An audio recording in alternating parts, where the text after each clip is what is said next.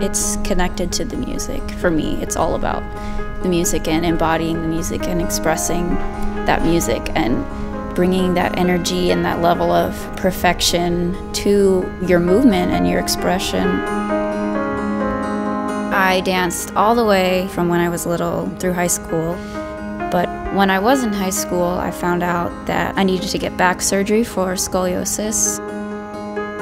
That was my immediate fear was, am I gonna get to dance ever again?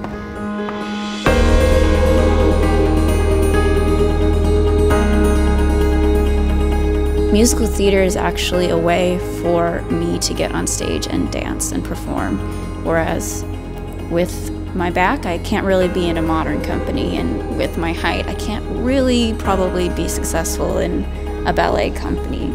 So really theater is just an avenue that I didn't think was an avenue growing up to keep dancing. And then really like in the last year or so, this program has helped me figure out that no, this is actually, I can do this. I can have a career dancing on stage and not be in a dance company. I'm realistic about what my future is going to be. I don't want to move to New York necessarily. I don't want to move to LA. I want to stay in Seattle. I love Seattle.